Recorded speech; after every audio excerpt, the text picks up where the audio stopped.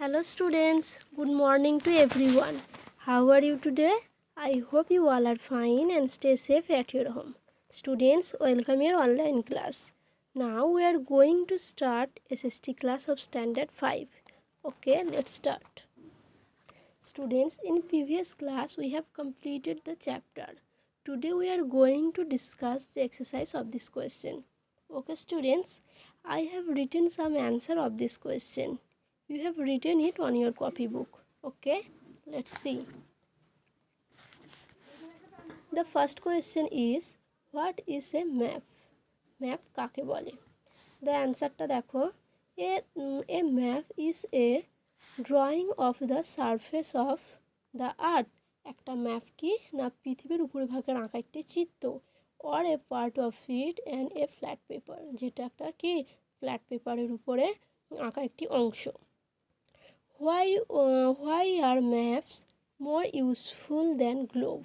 Map কেন গ্লোবের থেকে বেশি ইউজফুল? আমরা এটা আগেই পড়েছি। দেখো আমি দুটো এক্সাম্পল দিয়েছি। Map can easily folded or role, ম্যাপকে সহজেই ফোল্ড এবং রোল করা যায়।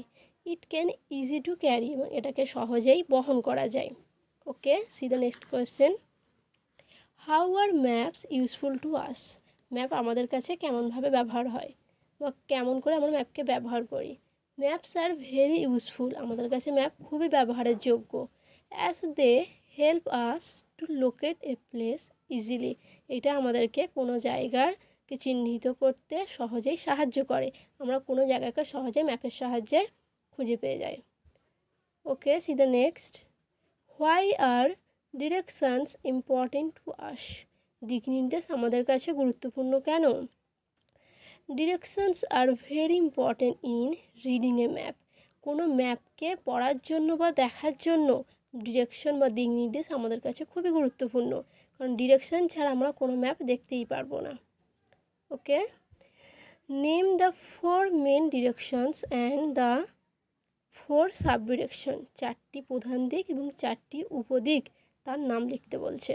দেখো মেন ডিরেকশনগুলো কী কী না, north, south, east, West, and sub direction north east, north West, south east and south West.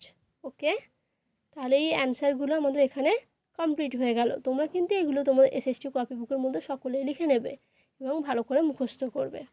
Next question কি আছে দেখো, ফিল ইন দ্য ব্ল্যাঙ্কস। এখানে কতগুলো ব্ল্যাঙ্কস দেওয়া আছে, এগুলোকে ফিল করতে হবে। Dash was the first man to draw A map on a flat surface. সমভূমির যে চিত্র ম্যাপের মধ্যে প্রথমে এঁকেছিলেন তিনি কে না, রিগার্ডস মার্কেটর, তিনি প্রথম এই ম্যাপের চিত্র এঁকেছিলেন। And dash is a book which contents map, মানে কোন বইয়ে ম্যাপের কন্টেন্টস আছে, সেটা কি বই না, অ্যাটলাস বই। অ্যাটলাস হচ্ছে একটি বই যেখানে ম্যাপের কন্টেন্টস আছে। The science of studying maps in call dash, মানে কি ম্যাপের অধ্যয়ন যে বিজ্ঞানে করা হয় তাকে কি বলা হয় না, কার্টোগ্রাফি। দেখো আমি এখানে লিখে রেখেছি cartography. The top of the map always points towards the dash direction. ম্যাপের উপরের দিকটা সবসময় কোন দিকটা থাকে না, ম্যাপের যে টপ সেটা হচ্ছে নর্থ। আমি এখানে নর্থ ডিরেকশন মানে উত্তর দিকটা আমি লিখেছি। ওকে, নেক্সট কি কোয়েশ্চেন আছে দেখো, a dash map tell about the temperature and rainfall directions of A distribution of a place, মানে আমাদেরকে টেম্পারেচার এবং রেনফলের ডিস্ট্রিবিউশন দেয় কোন মানচিত্র, সেটি কোন মানচিত্র না, ক্লাইমেট ম্যাপ, মানে হচ্ছে জলবায়ু মানচিত্র আমাদেরকে টেম্পারেচার আর বৃষ্টিপাতের ডিস্ট্রিবিউশন দেয়।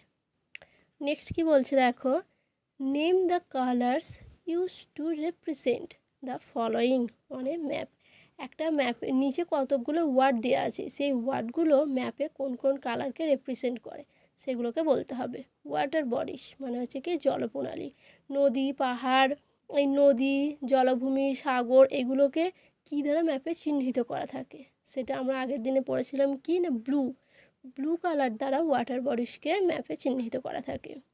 লোল্যান্ডস মানে নিম্নভূমি, গ্রিন দ্বারা নিম্নভূমিকে ম্যাপে চিহ্নিত করা হয়।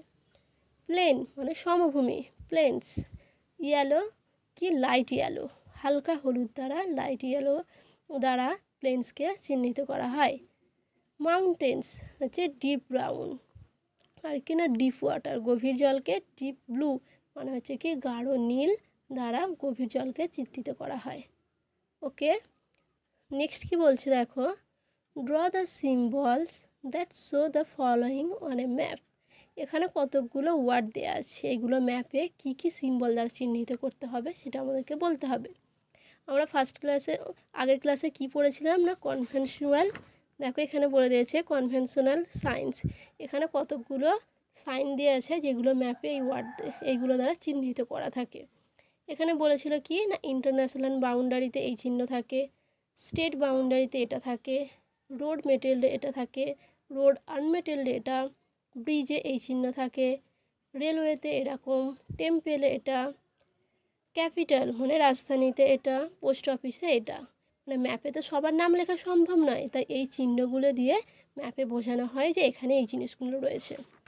তাহলে কি বলছে এখানে দেখো, টেম্পেলে কী থাকে না, এই রকমের চিহ্ন থাকে। পোস্ট অফিস পিও, ক্যাপিটাল মানে এরকম একটা গোল করে চিহ্ন থাকে, তার দ্বারা ক্যাপিটালকে বোঝা যায়। রেলওয়ে মানে রেল লাইন, মেটালিক রোড, তারপর কি না ব্রিজ, এই রকম চিহ্ন দ্বারা ম্যাপে বোঝানো হয়।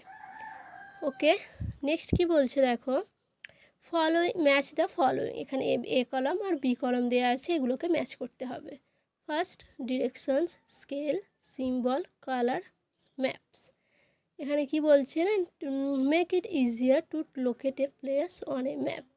তাহলে ফার্স্ট কি ছিল না, ডিরেকশন বা দিক নির্দেশ। সেগুলো কী কী আমরা জানি, নর্থ, সাউথ, ইস্ট, ওয়েস্ট। এই মেন হচ্ছে কি 4টে দিক। তাহলে এখানের সাথে ডিরেকশনের সাথে দিকের ম্যাচ করতে হবে। স্কেলের সাহায্যে আমরা কি করি না, ম্যাপের মধ্যে কোনো দূরত্বকে বোঝানো যায়। তাহলে এখানে দেখো কি বলছে, show the distance of A map. ম্যাপের মধ্যে দূরত্বকে বোঝানোর জন্য স্কেলের ব্যবহার করা হয়।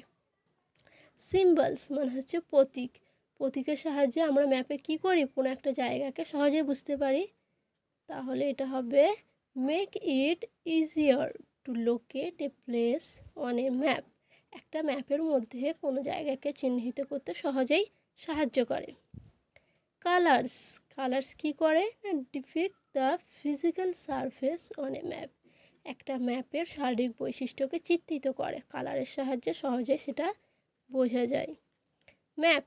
ম্যাপস কী হবে না, can be easily folded or ruled.